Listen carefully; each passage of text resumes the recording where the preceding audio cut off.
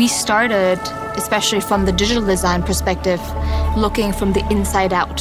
And not just inside the car, but inside the passenger, inside the driver, and even inside how they feel.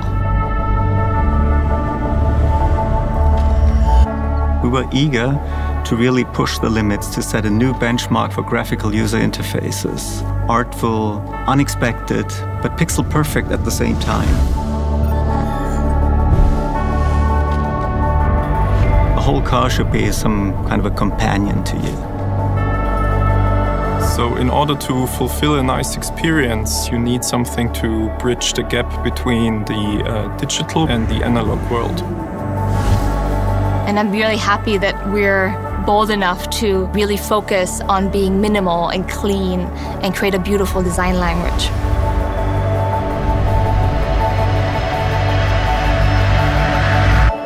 How does a human interact in the car, and how do they communicate on an emotional level? We did realize that the intelligent personal assistant does need a character.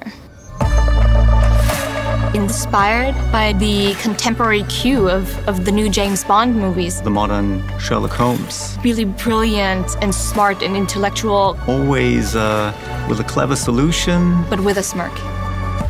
No, it's not about learning, you're absolutely right. It's about exploring, it's about being surprised, pleasantly surprised. It's about, hey, what a cool feature. I'd like to try more.